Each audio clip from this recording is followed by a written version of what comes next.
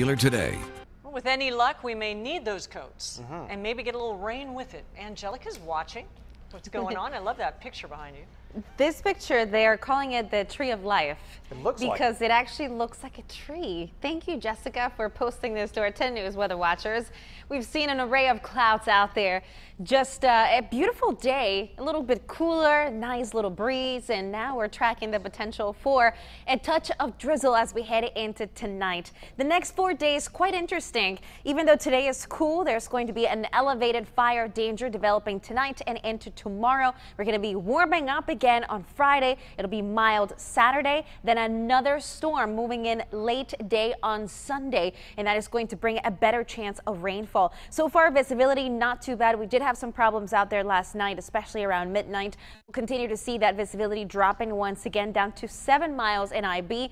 Give it a few more hours and it could be lower. Colder air in the wake of this system already moving in. You can see all the cumulus clouds sitting up over the ocean, a good indicator of that cooler air moving in. But what's going to happen is that we'll see a touch of drizzle tonight, and then the winds will be offshore. That's going to get rid of any cloud coverage and also minimize the chance of any more rainfall. It'll be dry for the rest of the week. In our 10 News pinpoint rain futurecast, not even a cloud in the sky for the end of the week. But then on Saturday afternoon, we'll start to increase the cloud coverage ahead of the storm moving in on Sunday. And like I said, a better chance of rainfall then. Already our models indicating a 90% chance, about 10% on Monday and Tuesday. So a couple of days that we could be looking at some wet weather. But for tonight, it does get cool once again. Ramona, 45, 42 in Julian, 51 in Poway, and 56 in San Diego. Tomorrow will be in the low 70s, a comfortable day temperature wise, but it will be a windy one with a wind advisory for our higher elevations, that including our mountains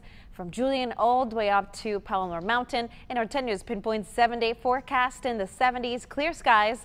Today was a cloudy day. Tomorrow, maybe a little bit of patchy fog into the morning. Otherwise sunny on Friday, breezy at times. Saturday, 70 degrees, then tracking the potential for another storm Sunday night.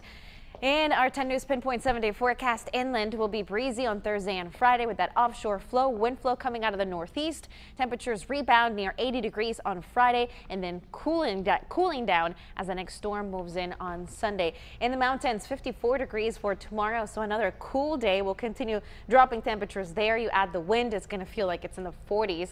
So for our mountain areas, it's going to be a chilly day tomorrow and windy as well. So what do you think about December? Do you think we're going to get more rain than we usually get? Well, what I think is going to happen is that we're going to get this very active pattern. It's just a matter of how long we can keep it going. I believe it'll continue into early December. Now, December as a whole could still be above average. So you're not necessarily saying the La Nina winter. Yeah. No, but we do have a nice pattern on the way, and we'll take whatever we can get. Go with the pattern. Always looking for it.